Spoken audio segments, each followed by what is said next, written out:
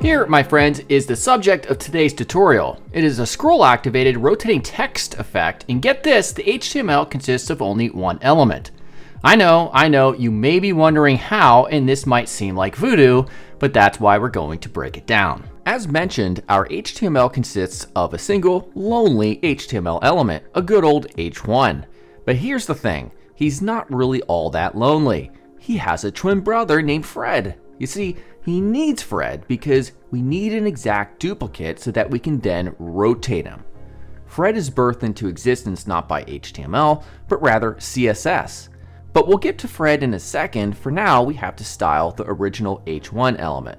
For the H1, it's important to give it a position of relative because we're going to use the pseudo element of before, which will be a position of absolute. This is a common pattern for this sort of thing. We give the before element a position of absolute, and we use the content property and specify the same exact text. Now at this point it's all jumbled, so we need to add the same padding as well as setting the top and left property to 0. There we go, now we're in sync.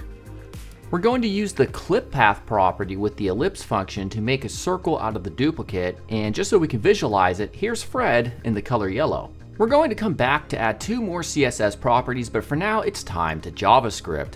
First, we need to fetch our headline.